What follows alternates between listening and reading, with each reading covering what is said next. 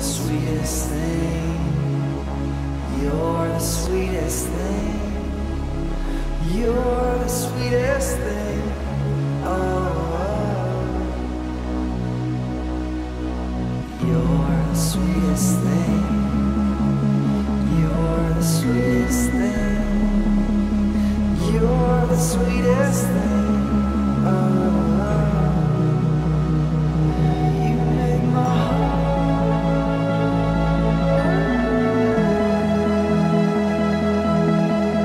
sing.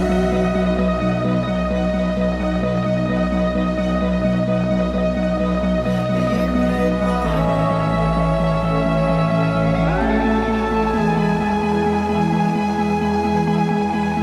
sing. I don't have any grand promises, but all I can vow is that I will always put Christ at the center of our marriage, because we know that if we put Christ at the center, everything will follow. We will always prioritize each other's needs over our own. And this sounds a bit corny, but I can't wait to start the new beginning with you.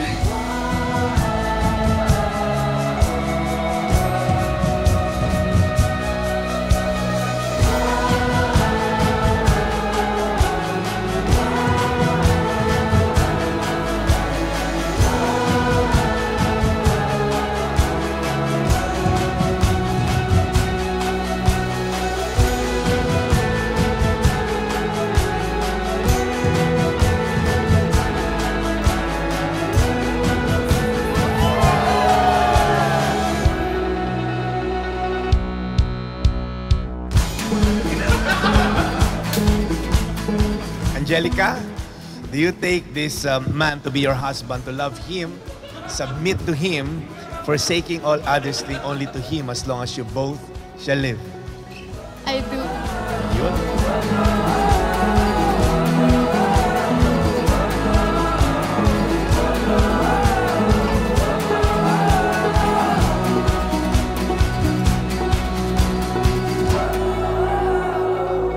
All right, Charles, do you take this beautiful woman, ang ganda naman ni Angelica, do you take this beautiful woman to be your wife, to love her and to comfort her, to honor her, forsaking all others, cling only to her as long as you both shall live?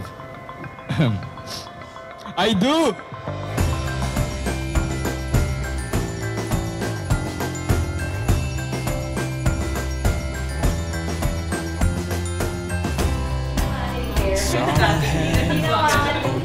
Happy wedding day. I hope the best of luck and great success.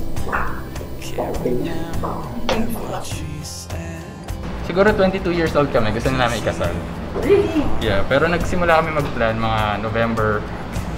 Yeah. So unexpected. I'm very excited. Grabe ka kinabahan mo, Charles. Dati sobrang payat ko talaga eh. Oo nga eh.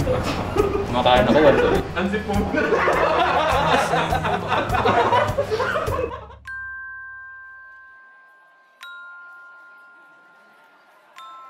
Aj, knowing that it's God's will for me to marry you, I make a commitment to you today in the presence of our Lord. And before all of these witnesses, to love you with unconditional love, I will be faithful to you always, never leaving you nor forsaking you.